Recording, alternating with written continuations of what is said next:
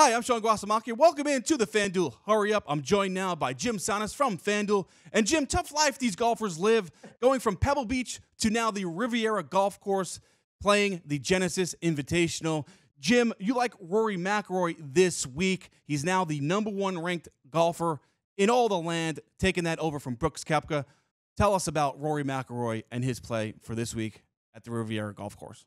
Yeah, you were talking about how tough of a life it is, and it actually is just because this field is brutal. Like it's a great venue to play, but there are so many top golfers in this field. But when I look at this field, it still feels like Rory McIlroy stands out. He's actually the betting favorite by a decent amount. He is plus 750. No one else is shorter than 10-1. So the sports books seem to think that Rory is the top guy, and the stats back that up. And the finishes back that up too, because Rory enters this weekend with 4 straight top 4 finishes. If we look at him since he missed the cut at the Open, Rory has 9 top 10s in 11 events. He has 7 top 5s. He has a pair of wins. He is 4th in driving distance the past 50 rounds, according to Fantasy National.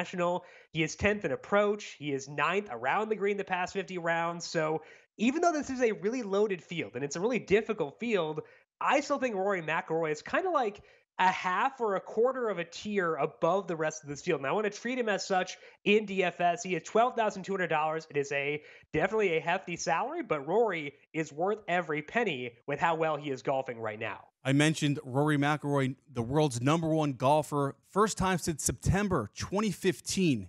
He's ranked #1 in the world. All right, let's move on to Patrick Cantlay.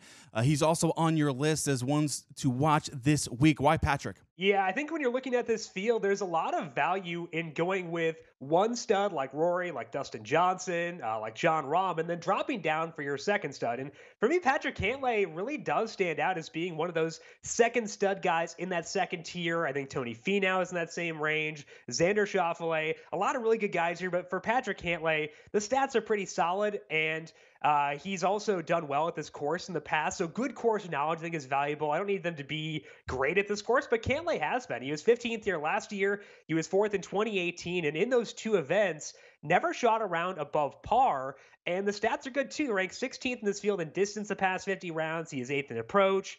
He is 10th around the green. Now, the putting splits on POA just kind of okay for Patrick Cantlay, and it is his worst putting surface, but he goes a long way towards having a top-heavy lineup that still has 2 studs in it. So I think Cantlay's appealing again. I think that Tony Finau is really good, as is Xander Schauffele, Adam Scott, if you want to go a little bit cheaper. But as far as the second tier goes, I think Patrick Cantlay is my favorite guy. He's $11,400 and should be in a good position to put up a good number Thursday through Sunday. Patrick Cantlay finished tied for 11th at Pebble Beach, just outside the top 10 last week. All right, let's move on to Joaquin Niemann. He hasn't played since the Farmers Insurance Open. That was last month. He was tied for 44th. Why Joaquin this week here for the Genesis Invitational? Yeah, there's definitely some risk here in Joaquin Niemann because he's proven himself to be a better putter on bentgrass recently. He's definitely made some gains. That was kind of what held Joaquin Niemann back previously, was putting. And on bentgrass, he's been a lot better. On POA, he's still a little bit unproven, so we could see a return here for bad Niemann, but the ball striking numbers are still phenomenal, especially for a guy who was down this year at $9,400. He ranks 23rd in this field in distance and 18th in approach the past 50 rounds, and plenty of those rounds have come against tougher level competition. And we have seen at least Niemann on these greens before, because he was at the Genesis last year and he did make the cut, finished 44th. And that event came before Niemann really started to figure things out and put everything together as a golfer. So finishing 44th, really not that bad, I wouldn't say, for Joaquin Niemann. And once you get below like $10,000, the drop off from a distance perspective is pretty big. But Joaquin Niemann brings you that distance. He is $9,400, has a good approach play as well. So I know there is some risk in Joaquin Niemann, given that the putting hasn't necessarily been there on POA just yet, but I don't think it should be catastrophic anymore for him because he's improved enough overall to hopefully avoid those major downsides, and the salary helps account for his imperfections too. So $9,400 for Joaquin Niemann, to me, I think makes a lot of sense. Jim, you just mentioned it, $9,400 for Niemann. You have Scottie Scheffler at $9,200. He hasn't played in a couple of weeks since the Phoenix Open. How about Scheffler's game? What do you like about Scheffler's game this week there at the Genesis Invitational?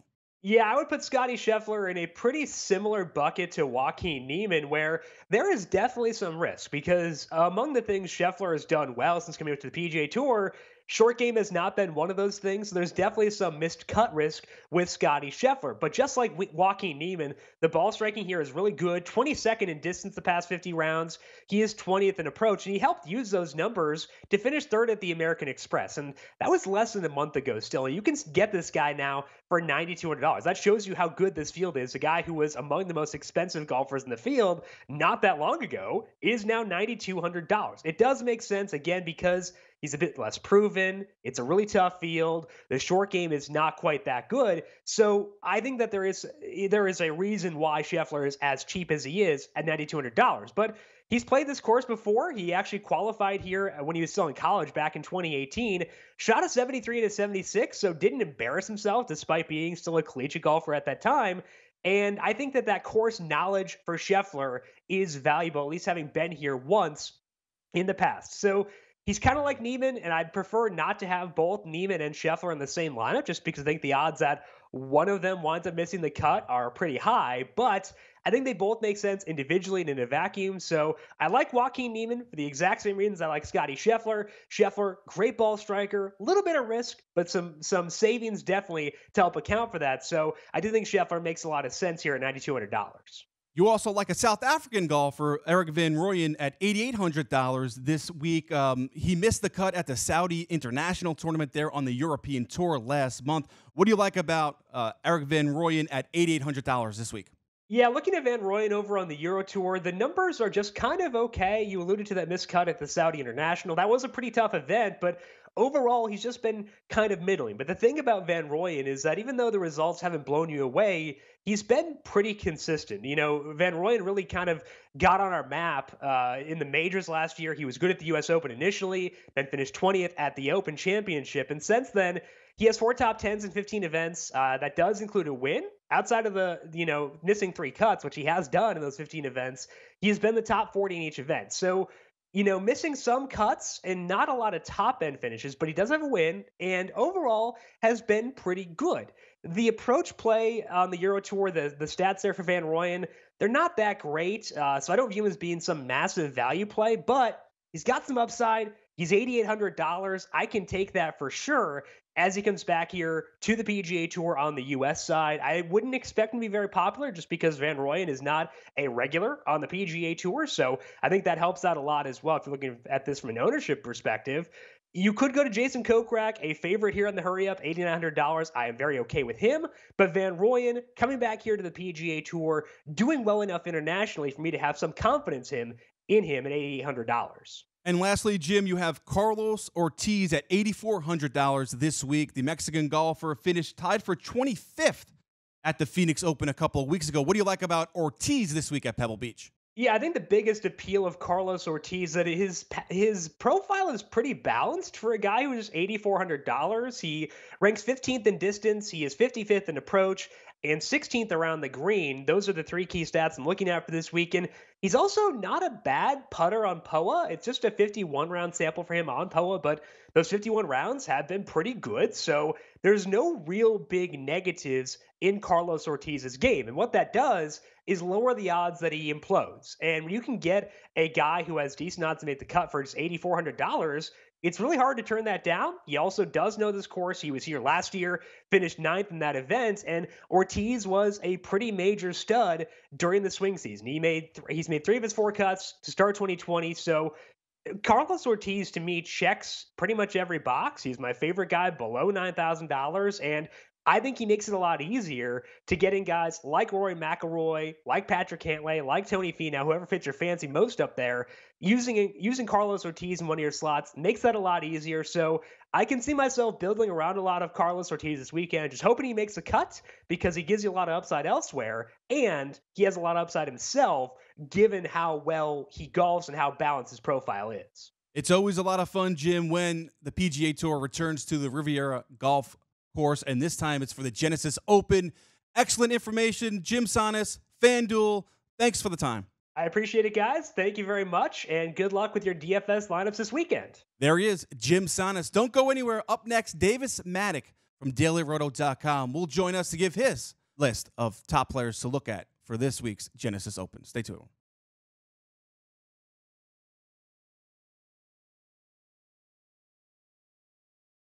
Welcome back to the FanDuel Hurry Up. I'm Shaun Guasamacchia, joined now by Davis Maddock of dailyroto.com. Davis, welcome in. Pleasure to have you on, and we're talking Genesis Open at beautiful Riviera Golf Course there in Southern California. First player on the board, I see that you listed Rory McIlroy, the betting favorite in this event. Obviously, world's new number one. What is it about Rory's game that's going so well right now and the reason why you like him in this event? I mean, the fact is, Rory McIlroy he's just better than everyone else. Rory hits the ball further, he hits it more accurately, and if Rory has not even a great week, but just a good week with his wedges and a good week with his putter, there really is not anyone on the PGA Tour that can contend with him. You know, his best game is better than Brooks's. Maybe Dustin Johnson's best game can come close, but DJ is nowhere close to his best right now. You know, we saw him have one of his worst rounds on the PGA Tour last Sunday at Pebble Beach. So Rory McIlroy at 7.5 to 1. I actually think that the fair price on him is probably a little bit closer to 6 to 1. So we definitely like Rory this week. Next up, Adam Scott, 28 to 1, top 5 in strokes gained, striking the ball over the last year. What is it about Adam Scott's game that you like for this course? So this course is, you're not gonna find a ton of trouble, and it's just gonna be, about gaining strokes off the tee and then gaining strokes with your long irons, which is pretty much Adam Scott's game. You know, if you ever have seen him on the broadcast, he pretty much has the most beautiful swing in all of golf and has a good record at this course as well. So, and he also is in good form right now. So he's kind of down there at 28 to 1, 30 to 1, something like that. And, those are just very fair numbers for someone with his style of golf. All right, Adam Scott there for your second play. Your third play, you like Bubba Watson, listed as a 25 to 1 betting favorite. He's had multiple wins at this golf course, the Riviera Golf Course, in the past. What is it about Bubba that you like this week? So those who have followed golf for a while know you play Bubba at courses that he really likes, and you really avoid him at courses that he does not like. And Riviera is just one of his happy places. Now, you could say definitely it's a course fit for him because so much of the results at this course are going to be about gaining strokes off the tee. Bubba is one of the best on tour at that. But also there's probably just something about this course that, suits his game in terms of shot shape and, some of those other small variables that are a little bit harder to dial in with the data. So, Bubba at one of his happy places. We love him, even if the data modeling does not love him as much. You like a long shot here next up, Jason Kokrak at 100 to 1. What is it about Kokrak that you think maybe will be a good play this week, having him listed as 100 to 1 shot to win this tournament? So Kokrak he's just one of our favorites over at dailyroto.com with our projections that are generated by Data Golf. And really, he just has kind of the Aldi version, right? The off-brand version of really good golf. He gains strokes off the tee, gains strokes with his long irons, and his best run of results over the last 2 seasons on the PGA Tour have definitely been driven a little bit by some hot putting, but he always kind of had the game that suggested that better results were on the horizon. And now that he's no longer priced like a market leader, there were events last year where he was priced at 33 to 1. So now that we can buy him at, 100 to 1 and deep prices like that, it's just a really good price play at this course. Another long shot you have listed, Carlos Ortiz. He's the next guy up on your list, 120 to 1. What is it about the Mexican golfer Carlos Ortiz that you like for this week as a long shot? Ortiz is, again, one of the guys on tour who hits the ball, just an absolute mile, not as skilled around the greens, but we just have seen that does not matter as much at Riviera. It's more about gaining strokes off the tee, gaining strokes approaching the green, 2 areas where Carlos Ortiz is better than tour average at. And, at courses like this that have served up some long shot winners, and we see this a lot on the California events. We just want to bet a bunch of guys deeper down the card, and Ortiz is one of my favorites this week. All right, next up, and your last golfer here, Bryson DeChambeau, the 26-year-old you have listed right now on your list here, and he finished tied for 52nd place the last time he was on the course. That was at the Phoenix Open a few weeks ago. He's now back in action for the Riviera Golf Course for the Genesis Open. What about Bryson DeChambeau? What is it about his game that you like this week?